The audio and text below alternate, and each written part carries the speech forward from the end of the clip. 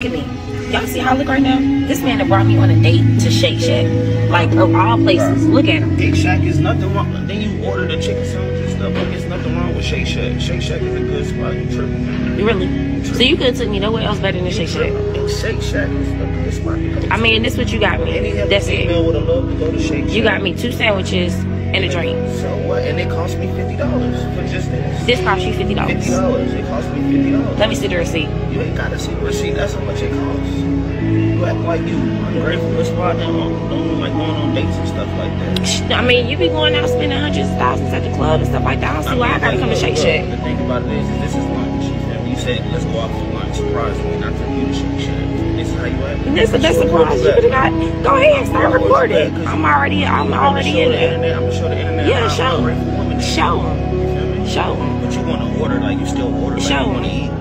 You still about to eat. I ain't say the food was nasty. I just said I wanted something else. You wanted to go to what? Where you want to go? Where do you want to go? I mean, shoot. I mean, right here in the South Side. I mean, all these fancy restaurants over here. We couldn't have got something that at least gave me some silverware. We could have went that for dinner. Okay, but check this out. Check this out, though. Hold on. I'm about to prove a point, though. Pick up your fork. Pick up your fork. Let me see your fork. That's how Shake Shack do it. That's a fork. This is how Shake Shack do it. Okay. This is how Shake Shack. This is finger food. Okay. Like, you don't even need a fork. This is bougie. Like, that's bougie. All right. All right.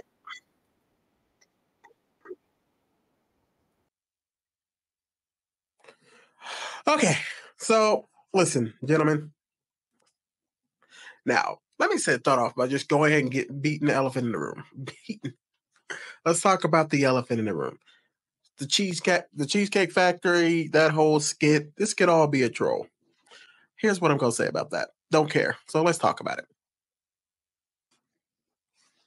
You men have got to stop. You have got to start leaving these women. I was a man, and you can go back and watch my old videos. I was a man that says, let's just do it. Let's stay together. Women, y'all got to change. Women, y'all got to do this. Women, y'all got to do that. Women. I'm done. I'm just ready for them now. And we're done with that conversation.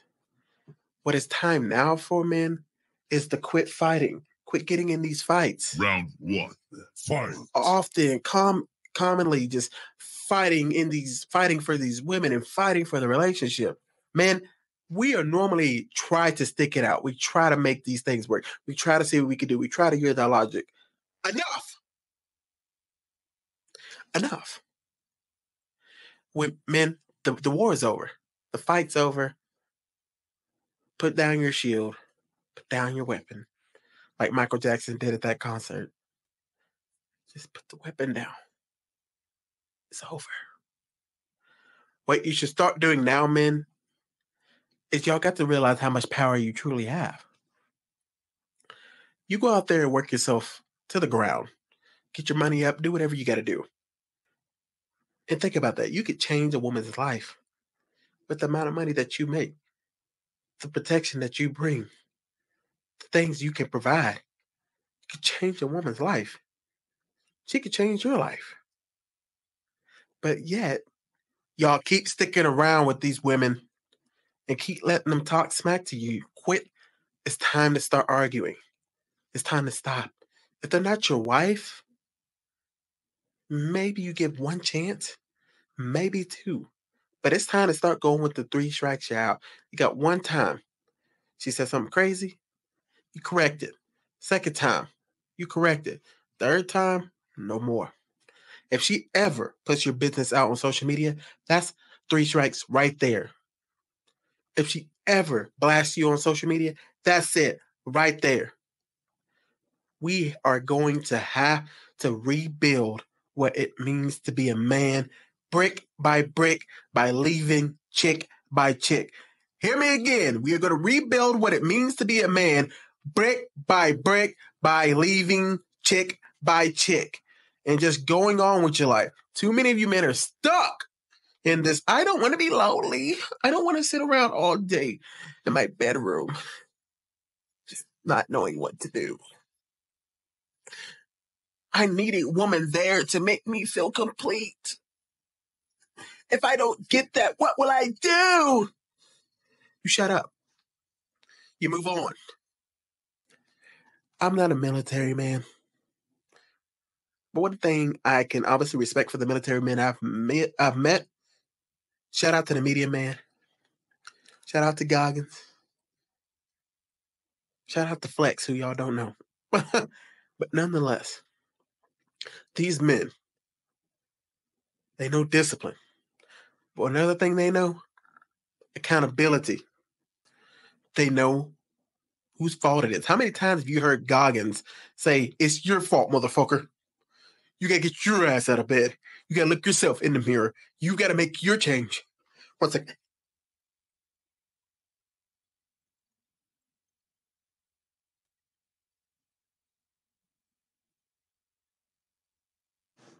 Sorry about that. How many times does he say that? We have to learn to stop blaming. Ooh, hold on, man. I'm about to get wild. Hold on, let me slow down. I know.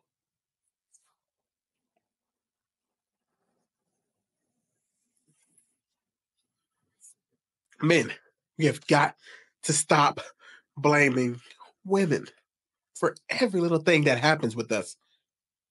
You've been hearing the women shout, scream. If men want to change it, change it. Okay. And I was thinking about this the other day. If men truly want the power back with us, we could do it.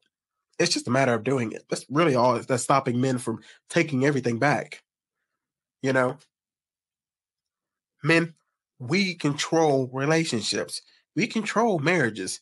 If we stop giving these women our time and stop letting us disrespect us and then getting on the internet and crying, then we could make some progress. This is what I'm not saying to do. I'm not saying go out there and harm women.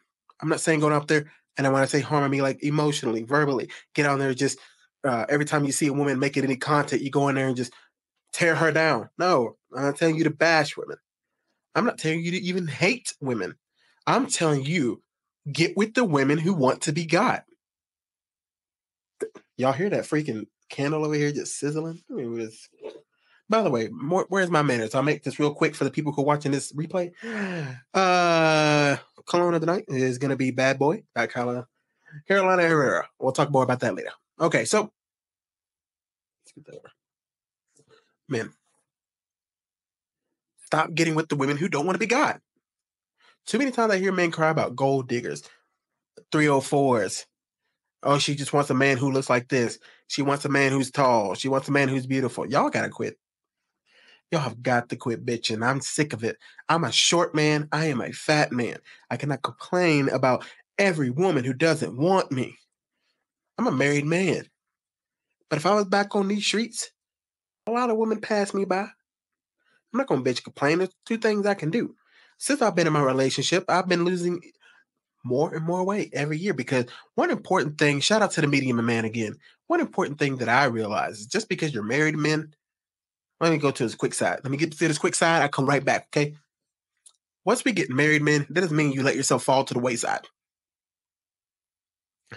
I almost got myself to where I was almost 400 pounds. I'm obviously a food addict.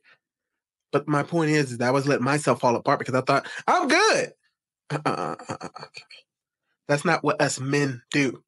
We always strive to improve. We fall on our fucking faces and we get back up. We fall on our face, we get back up. I've lost weight, gain weight, lost weight, gain weight, lost weight, gain weight. I built a whole home gym, barbells, everything you could ask for in a gym. I have that bit by bit because I don't want any excuses to why I can't get myself in shape. Every day I try to make a difference. I walk 4 miles a day. I want to get that up to 6 or 7. 4 miles a day. And on the days I'm off, I walk about 2. Getting better about not eating at night. I'm making small changes. Man, this is the same thing you do financially. Stop spending money on bullshit.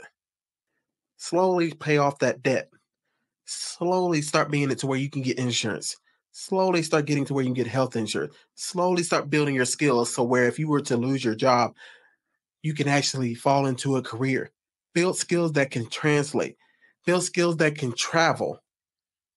Those things start to matter, men, bit by bit. When it comes to your attire, I don't care what you wear, whether it's streetwear, casual wear, or streetwear, or casual wear? I know I'm missing one. I don't know why I can't think of it right here at the moment. Streetwear, casual, we'll call it classy. I know it's something else, but I can't think of the word. But you want to wear classy clothes, you want to be casual, you want to wear streetwear. Look nice. Do your best. Hit that beard up. Get some natural beard oil, whatever. I don't care what you use. You don't want to use store-bought. You don't want to use all those chemicals. Go find a natural beard ingredient. I've seen men use strawberries on their hair. I'm not saying do that, but I've seen it. I've seen men who have styled and used strawberries to style their beard, to style their hair. They're all natural. I don't care what you do. Figure it out. Men, start learning about taking care of yourself. I am a man also who is not the cleanest. Every week I have to clean up this office that I'm in because I know I am not the best when it comes to cleaning. My wife is a great cleaner, keeps the entire house clean. That's something I have made a vow to work on this year, being a cleaner individual. I don't let my car get dirty. I'm working better on not letting my office get so cluttered. These things matter. I'm learning to sweep more, mop more. This is embarrassing stuff that I'm even talking about, but this is what I'm saying, man.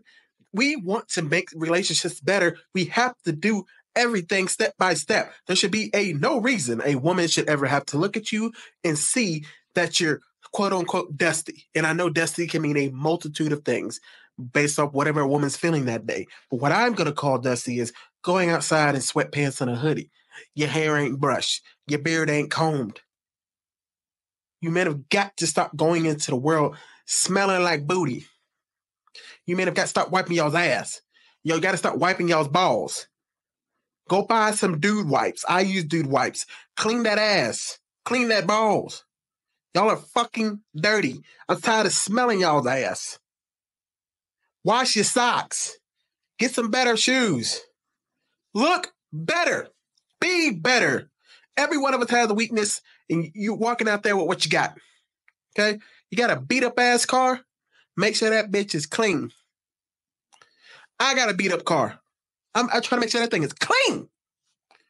Every detail matters, man, because when the day does come and you built your skills and your time finally arrives and you're starting to hit that financial stride, baby, you'll have the skills and everything to keep it going because money's not going to stop you from being a dirty person. Money's not going to stop you from paying attention to the details. Money is not going to stop you from how you dress. It matters. That is how we will get our power back, man. Start presenting yourself in such a way that you care about yourself. Your fitness matters. Damn it, some of y'all need to learn how to clip them dang nails.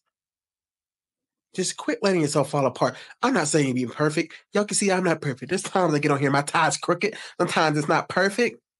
Okay? Y'all see my belly poking? But I'm trying.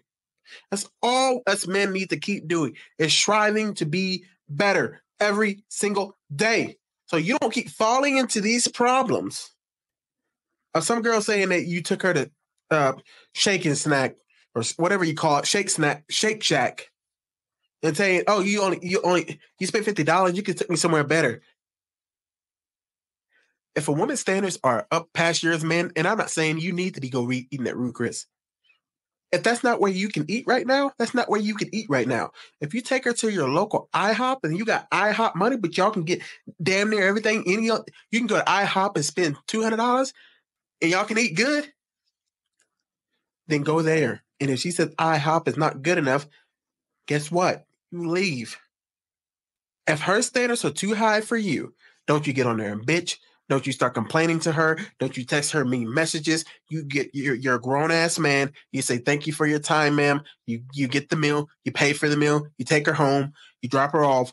And you bid her a good night. And that's the end of the discussion. No text, no nothing else. You wish her a good night and you move on with your life. Too many of you men get stuck on that one woman who broke your heart and you treat every single woman you come across. "Oh my God, my last girl, she hurt my feelings, so fuck everybody." Y'all go into the future. Chase a chick. Never chase a bitch. I get that. But y'all are getting to it where y'all just want to be mean. Y'all want to hurt every woman that comes across you. You want to prove a point. So when you do get money, you want to throw it in women's face. It's just like we used to see those stupid pranks of men who try to get with women and they all of a sudden they got a nice little Lamborghini that they rented out. And then a woman comes back and she's like, oh my God, you have a nice car. No stupid shit. That's what boys do. That's what us men were growing up on. Men older than me grew up on different stuff. Us men my age, that's what we grew up on. Trying to prove every woman that money isn't everything. Guess what, man? I'm sorry to tell you this. I'm really about to hurt your feelings. Money means a fucking lot, though. No, it's not everything. Money is not God. But damn it, it's a lot. And what I mean by that is when men say money isn't everything, well, normally the only kind of men I ever hear say money isn't everything, those are the kind of men who don't make money. Those are the kind of men who will never make money. They only say that because they don't have any skills to continue to make more money. The men I hear say, okay, money's not everything, but money is simply a tool. That's the kind of men I see make it. No, money's not everything. Money is a tool. That's it. It's a tool to get you where you need to be. It's a tool to get you to help your family out of poverty. It's a tool to help your family be well off if anything happen to you. It's a tool to build businesses. It's a tool to build a network. It's a tool to help people. It's a tool to give to charity. It's a tool to get you where you need to be in your own life. That's what money is. It's a tool. No, it's not everything. Duh. But too many of you men use that as an excuse to go home when you get off your 9 to 5. You don't do anything different. You don't try to gain more skills at night. I'm going to tell y'all a quick story. And this is not a bragging story. I'll say this right here from the very top. I am not an arrogant man. Up to this point in my life, as of right now, I am still a loser. Okay, I would define myself as a loser. I am getting better, but I am not anywhere close to being any man that I would tell you, hey, you know what? This man right here, he's a man, a high value. No, I'm none of that shit. I'm a man who's been getting it together the last few years. So I'm not here to say, oh, I'm this great person. I am a man who's simply trying. Shout out to Andy Mineo. Let me tell you a story. I got a job. And I got this job. And I took this job so seriously. I'm talking about I took this job so seriously that when I was not working at 9 to 5, I would show up to work early, like an hour early, and just learn everything I could. When we were still in training, I learned everything I could. I tried to be the best agent I could.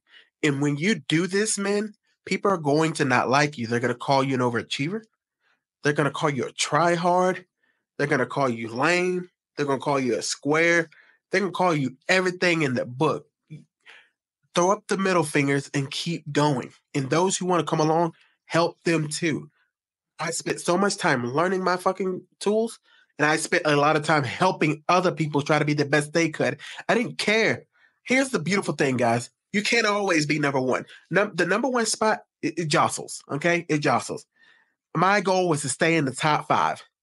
I was always number one, but it wasn't I try to be number one. It was like my goal when I got in there and said, let me do top 5, because you know with KPIs or sales, sometimes you can't always be top dog. Sometimes there's jostling between you and the other best people, especially if y'all know the game. But I stayed number one. And people hated me. I remember everybody was jockeying for me. It was the one time, it's one of the few times in my life I've ever been at the top dog and everybody wanted to take me down, it felt like. I had so many people say, I'm coming for that top spot, Trey. And I would tell them, good luck. I didn't care that much. Yes, did I want to stay at the top? Absolutely. But it wasn't a life or death thing for me. It was I know how good I am. I'm telling you good luck because it's going to take you a ton of fucking work to be better than me. Because I know everything there is to know about this specific job I do. It was insurance, by the way. Not like State Farm, not like I'm giving you car insurance. More like it's hard to explain. But nonetheless, it was dealing with the insurance in a big way. Millions of dollars, pretty much. Nonetheless, I was great. But you know what happened? I became a supervisor. And I was fucking terrible. Yes! Terrible! By the time I finally got it together and learned how to be a supervisor, it was too late. Guess what happened to Trey? Trey got demoted. I was so embarrassed I quit. To go from being the very top of the top to getting demoted, I was so embarrassed I quit. I went broke for months. Stupid. Should have kept making money, but I was too dumb. And then I got the opportunity to come back, and I went back to being the top guy. And then I moved to another sales. I went into sales, top guy, and then I went into electronic technology sales. I went from being one of the top 5. I was the worst. I am not even kidding. I went from top 5 in sales. I went to another campaign. I was working, I'll be honest, I was working in Verizon sales. I went from being top to working for Verizon. I went from the top guy. I was the worst employee by far. I'm not even joking. You know that when you have KPIs, they give you a ranking system based on your location, the regional location, and state location.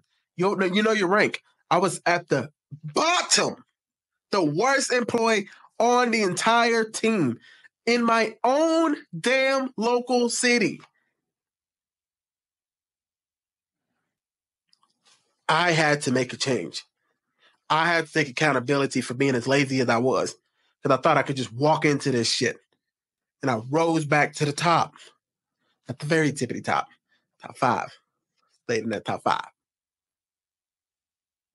All I'm trying to say, man, and I know this has been long-winded, but if we want to rebuild relationships with men and women, we have got to start putting our head down and getting to it. You're going to fail doing this. You're going to find that woman you really do like, and you still may get rejected for a multitude of reasons. You weren't clean enough. You weren't nice enough. You weren't really fun to talk to. Men, you have to build all these different skills to get where you need to be. Too many of y'all think it's just money. Oh, man, I got a lot of money. That's all that matters. No, men with money who don't know how to network, who don't know how to socialize, who don't know how to build, who don't know how to be used to a group, that don't know how to help other people. Those men just have money, but they won't have it long. Or they'll have a certain amount of money, but they won't build it fast. You build money with a network of people. You learn how to talk to people. That's how you build money. So if a woman rejects you, man, don't take it to heart. Move on to the next one. Go home, listen to, you gotta let it burn when you say that you love and you really are. Go home and listen to that. You'll be okay. Move on. Cry and move on, man. Man, we can do this. We can do this. Brick by brick, by leaving chick by chick. And let's get it. I'm gone.